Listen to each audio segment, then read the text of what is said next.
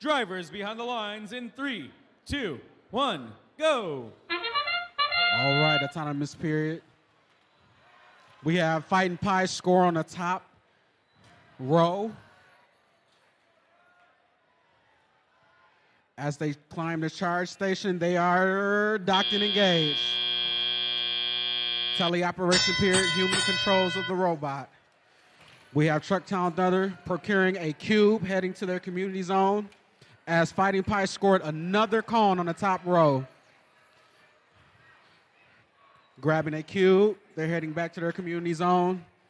We have 52-14, the Mighty Cavbots, who had a cube but dropped it, score again for the Fighting Pie, and they have just created a link for the Red Alliance.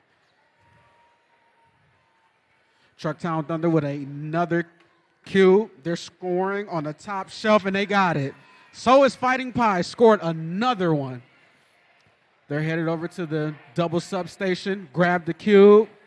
As the Ravens, they have a cube in their possession, and they're trying to score it. Fighting Pie reaches, scores again. Another cube. As Trucktown Thunder scores on the bottom row. We have 78 seconds left. As something is dragging from 77-16's robot.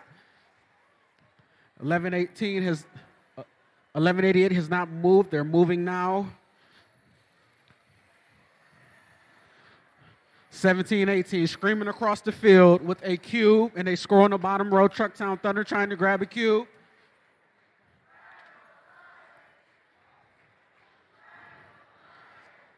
As the Fighting Pie grab another cube, and here comes Trucktown Thunder right behind them.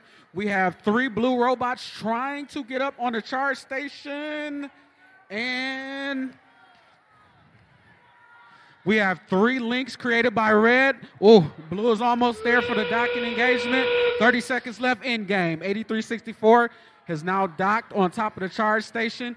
Here comes Trucktown Thunder to join them. We have 2 red robots docked and engaged on red, 3 on blue. We have 17 seconds left as Fighting Pie continues to score on the bottom row and collect more links. We have 10 seconds left in this match. And I think this is where the action is going to end in 5, 4, 3, 2, 1, and that is the end of qualification match number 32. And 10-44, earning 3 ranking points as Trucktown Thunder is ranked 4th and Fighting Pie number 2. And blue earning 1 ranking point.